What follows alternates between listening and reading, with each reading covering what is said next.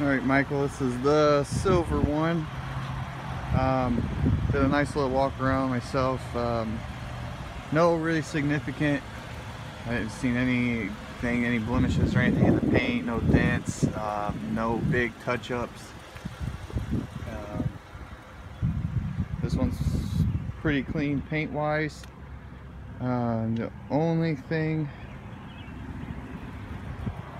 with the silver one was the tires are not as good as that charcoal one.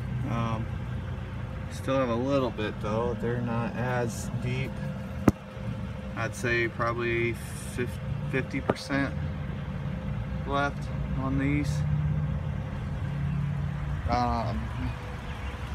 Looks like the front ones were recently rotated because they got a little more tread life than the back ones.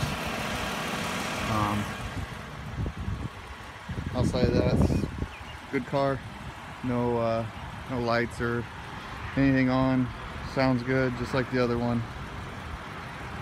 I'm gonna go get a video of the next one.